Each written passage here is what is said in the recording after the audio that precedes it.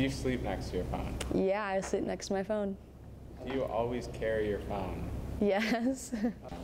Over the last 24 hours, I've used my phone for an average of 4 hours and 19 minutes. The first thing I do when I wake up is I check my notifications. I'm not addicted to my phone. I am not addicted to my phone. I'm not addicted to my phone.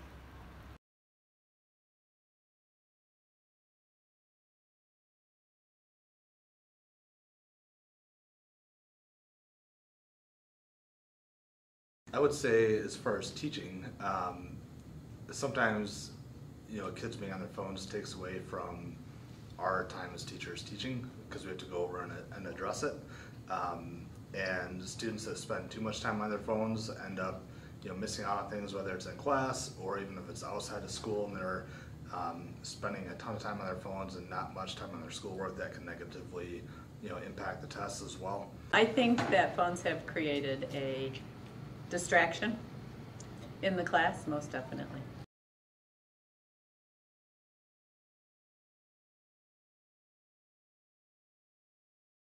So we know from research that there's been some significantly increased rates of depression and anxiety for not just young adults, but also for people kind of across the lifespan with regard to social media, and that has to do with the feeling of anxiety for constantly checking to make sure you're not missing something, not wanting to miss any notifications to know what's going on. But then also that depression kind of arises where people are comparing themselves to other people, since on social media we tend to portray ourselves in the best light, and so people feeling like they don't measure up or aren't adequate when they compare themselves to everyone else. So probably over the last decade or so, that's really led to sort of an increase in mental health issues. My thoughts about the young adults' ever increasing use of social media today is that it's creating some unrealistic expectations for the future. They are lacking interpersonal communication skills. They anticipate immediate gratification and responses from most sources like Instagram, texting, Snapchat, and in reality, it doesn't happen that often, and I feel like it causes a lot of anxiety.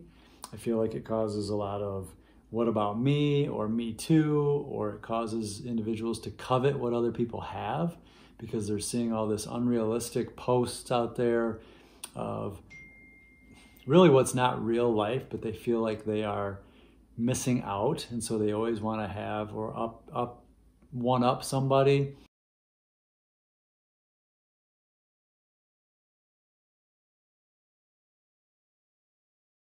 I don't think they should be allowed in the classroom at all, obviously. That's why I went to my strict no phone policy. Really, there's no reason for them in classroom. We have Chromebooks, and I feel that they just distract students from what they should be working on. In the school at all, probably I would prefer students being social, but I guess they could be allowed in the school, but not in the classroom. I don't think that they should necessarily not be allowed, but I think that it would help if there was a consistent policy where the expectation was that they're not out during class. I know some schools don't even allow kids to have phones on them, and like on them in the halls or in lunch or things like that. And I don't know how I feel about that, but I think being able to have the phone, but just the expectation is during class time that it's put away. And that includes when you leave class to go to the bathroom. I always see kids wandering in the halls to go to the bathroom, and they're not going to use the bathroom, they're using it as time to be on their phone. So I think I agree with during class time not having phones out, but not necessarily not allowing them at all inside the school.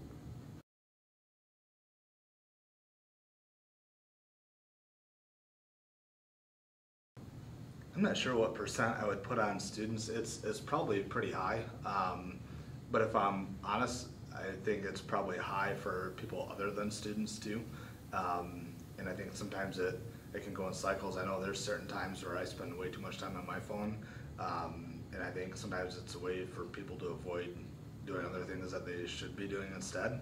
But yeah, I think students and everyone really probably spends more time on their phone than they should. I think students have a harder time breaking from it though. You know, you use the word addiction, and it's probably a little bit, you know, harder for students to, you know, come to the realization that they're spending too much time on it, and maybe knowing what to do to avoid being on it all the time. I know there's times that I recognize it's a distraction for me. If I'm home grading stuff and I have my phone sitting there, there's times where I'll take my phone and put it in the other room and put it on the charger so it's out of my sight, and allows me to stay more focused too. I don't know how many students, you know, have the skills to kind of make that decision for some self-control.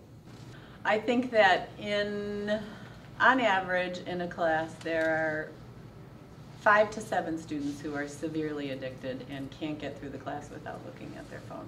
I don't think it's the majority, but often those 5 to 7 are the ones who really should be focusing on their schoolwork.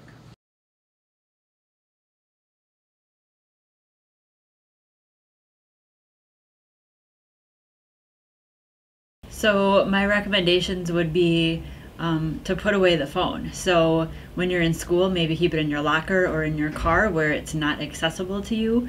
At night, keep your phone somewhere other than your room. I think a lot of people use their phones as an alarm clock, but I would recommend getting an actual alarm clock and having your phone in a completely different room so that you're not tempted to check notifications in the middle of the night.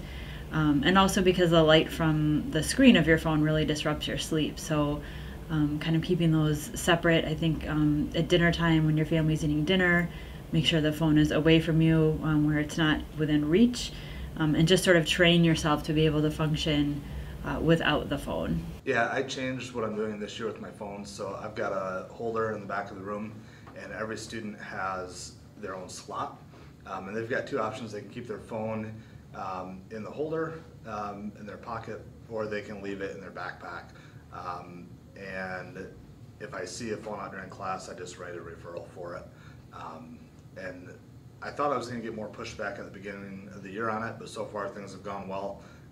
Yeah, I've written a handful of referrals, but for the most part, kids have been able to, you know, have some self-control with it. And so that's gone well this year. And it has taken some stress off me with having to deal with phones. And you know, I felt like in years past I spent way too much time worrying about phones, and now the expectation is clear and consistent, and it's pretty cut and dry. There's no, I don't have to keep track of how many warnings I gave certain kids. It's just, it needs to be put away or in the holder, otherwise it's a referral, and then that seems to have gone well so far.